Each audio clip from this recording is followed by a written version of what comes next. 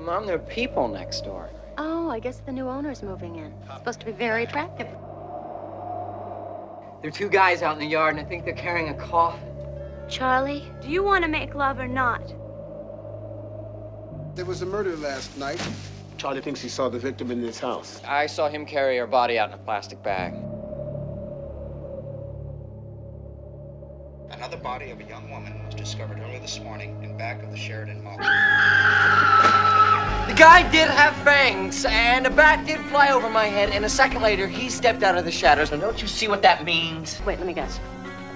What? I have a vampire living next door to me, and he's gonna kill me if I don't protect myself. The vampire cannot enter your house without being invited first. This is our next door neighbor, Jerry Dandridge. Hello, Charlie.